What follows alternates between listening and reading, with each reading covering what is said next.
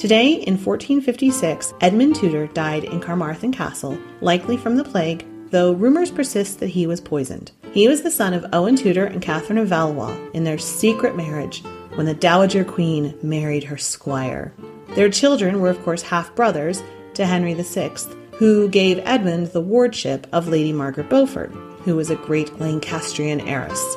It was the marriage between Lady Margaret and Edmund that led to Henry Tudor, the future Henry VII. Lady Margaret was about 6 months pregnant with Henry when Edmund died. Edmund was buried at the monastery of Greyfriars, but he was moved to St. David's Cathedral by his grandson Henry VIII when Henry dissolved all of the monasteries. That's your Tudor Minute for today. Remember, you can dive deeper into life in 16th century England through the Renaissance English History Podcast at englandcast.com.